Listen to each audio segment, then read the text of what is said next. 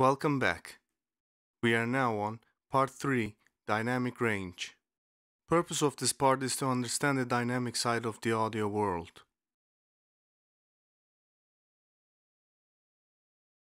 Before start, I want to talk about Master Meter. I will move my cursor to Mixer icon to open Mixer.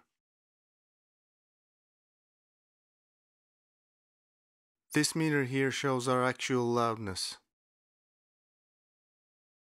From -infinite to 0 dB, this meter is our decibel-based playground. Our ceiling is 0 dB. 0 dB is the ending point of the safe zone. If we reach a higher level of 0 dB, our audio will get clipped. Clipping is a type of waveform distortion. So we don't want to distort our track. In this series, our first mixing goal will be staying inside the safe zone. And the second one is keeping the dynamic range high.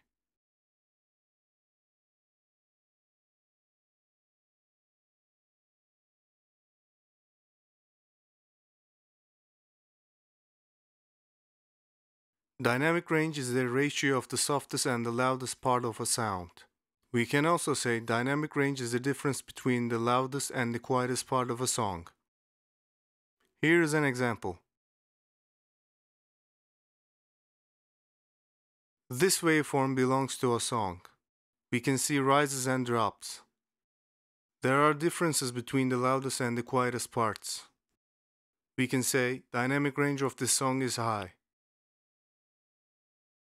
Second waveform belongs to a heavily compressed song. It is difficult to see rises and drops as we saw before. And also, this song has an overall constant loudness. We can say dynamic range of this song is low.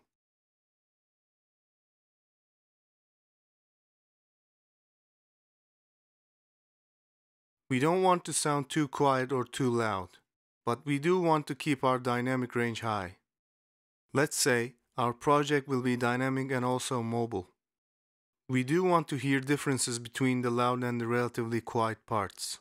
That will make our project mobile and bouncy. Let's adjust the gain levels of our instruments. But our ceiling or peaking point won't be 0 dB yet. It will be -6 dB. Reasons behind this idea are 1. Composing the project with a low volume to save our ears. 2. Low volume levels will help us to analyze the differences between the instruments. Before any tweaking action, we need a simple starting point. I will start with a drum beat. While step sequencer is selected, I will write this beat with my left mouse clicks like this.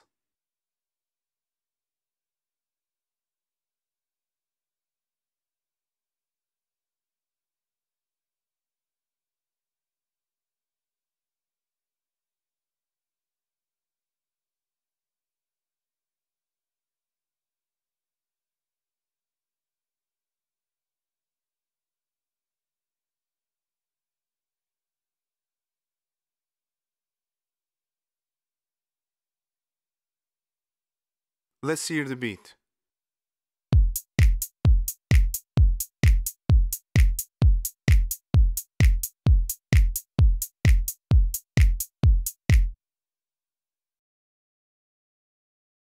As you can see, I only use kick, snap, and hats instruments to create a beat, because they are parts of our drum kit.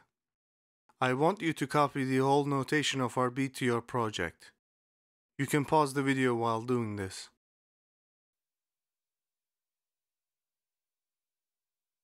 After the beat, we need a simple bass line. However, our bass is not ready yet.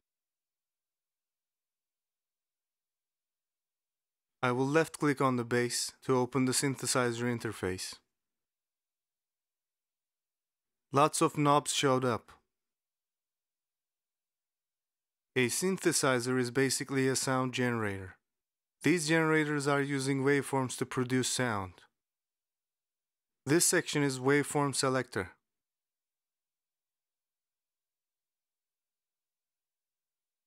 We can select the shape of our sound. In this series, we will go for sine wave, which is already selected. Sine is a wave shape like triangle wave or a square wave. They all have different tastes of sound. Synthesizers operate with oscillators. This is oscillator 1. This is oscillator 2. And this is the third one. Each oscillator can produce sound and we can synthesize or combine these sounds as a result. We want a smooth, pure bass. So we just need a fundamental oscillator. That means oscillator 2 and 3 will be completely silent. To do that, I will move my cursor to this big knob and turn it over to the left side. At the top left of our screen, there is an indicator of values.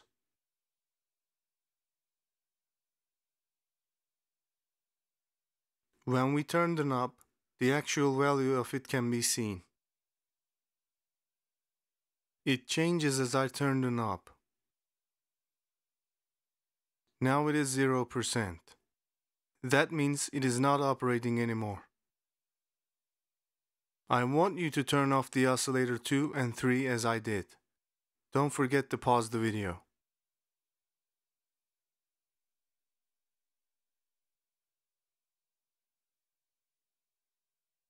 I will turn off the third oscillator like this.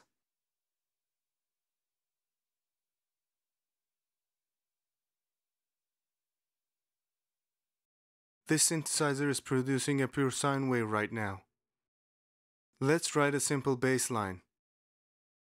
But this time, I won't use the step sequencer.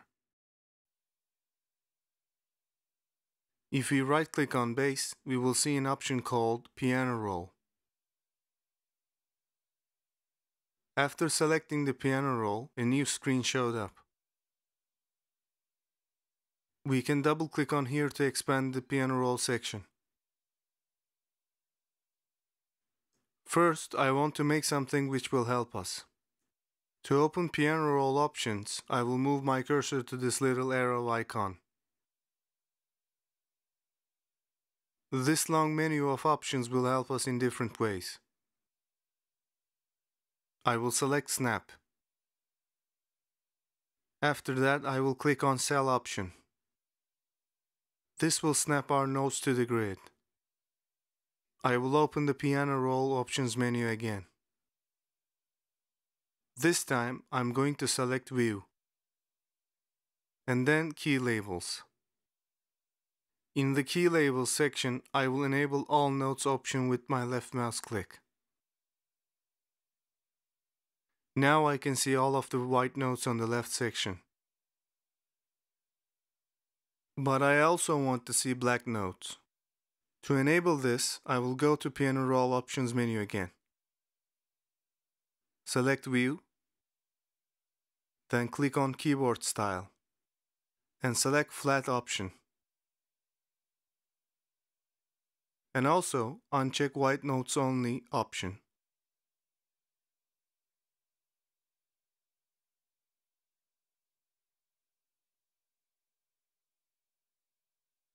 Now all notes are visible to us.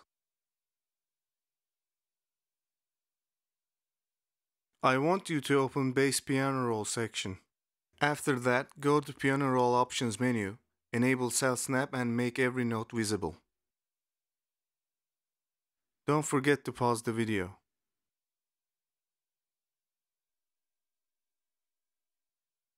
Right now, our page focuses around C7 note. C7 is a reference, but I will write a bass line on E5. Let's scroll down the page a little bit by using this button.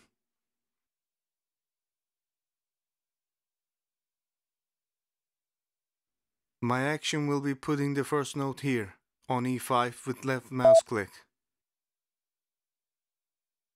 And then another one here. I want a longer note this time. To do that, I will put the note here and move my cursor to right side of it. My cursor changed. This new double-sided arrow icon means we can stretch the note to make it longer or shorter. I will stretch the note to the right. I'm clicking and holding the left mouse button and dragging it to the right. So the note stretched. Now it is longer.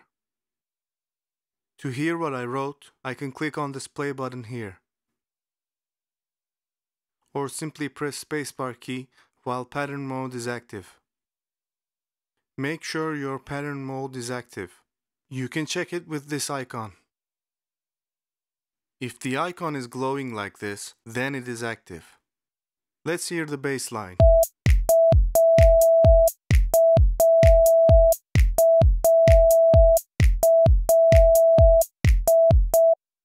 Yes, it is a sine wave, but right now it sounds really thin. I want you to copy the whole notation of our bass to your project. Our note is E5. You can pause the video while doing this.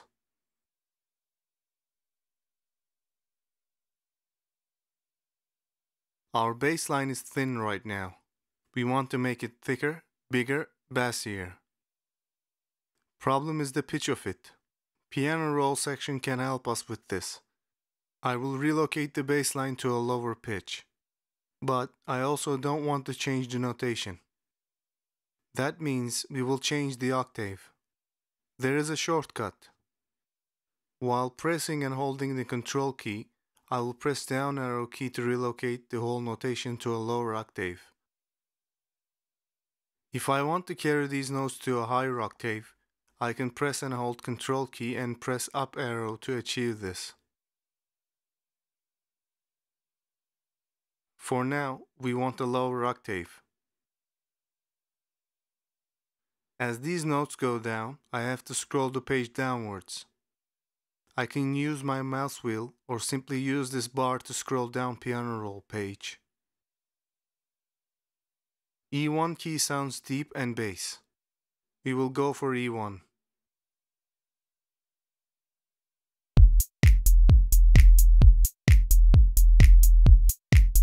If you can't hear the bass we wrote, I suggest you to pick up monitors or headphones which can reproduce low bass frequencies.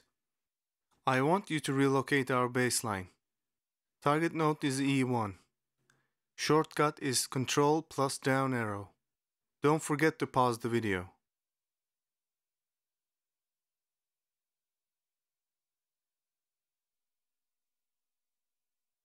Well, bass notation was based on E key, so in this case I will move around this tone. Our piano will be more melodic than our bass. That means we need at least 2 harmonic notes. But how can we catch the harmony between our notes? First, I will open the piano roll section of my piano instrument by left-clicking on this arrow icon here. This list is our instruments list, and we can easily switch between instruments. I will click on piano, which is already on the list. This new page is our piano instruments piano roll page. Then I move my cursor to this little arrow icon again. I will choose helper selection. After that, I will click on scale highlighting option. This long menu is our scale menu. There are different types of scales in here. Scale is a set of harmonic tones. This option will highlight the harmonic tones and will help us to configure the next harmonic note. I will select Major option this time. If I return to the piano roll page, I see that some notes are highlighted. These highlighted notes are major scale notes and have tonal harmony between them. To hear it, I will write the simple full major scale. But this octave is really low for a piano. I will scroll the page upwards until I see the C5 note. And write a simple major scale with my left mouse clicks.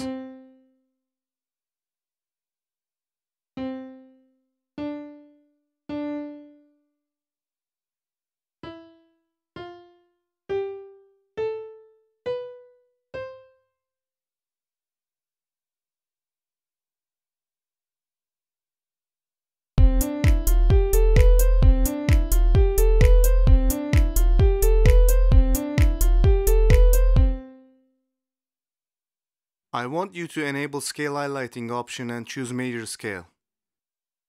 Make sure you copy the notation to your project. Don't forget to pause the video.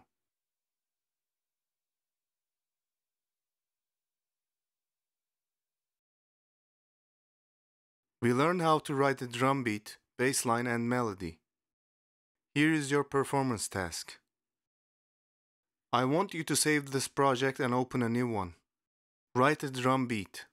Set your scale to Dorian and create a bass line in piano roll section. Write a melody in Dorian scale. Purpose of this task is to understand the piano roll section and improve our basic composition skills. Well, everything is ready for some knob tweaking. Next part is part 4, gain levels. We will tweak some gain knobs to create the dynamic balance. If you like this video, leave us a comment. Want to learn more? Hit the subscribe button. See you on the next part.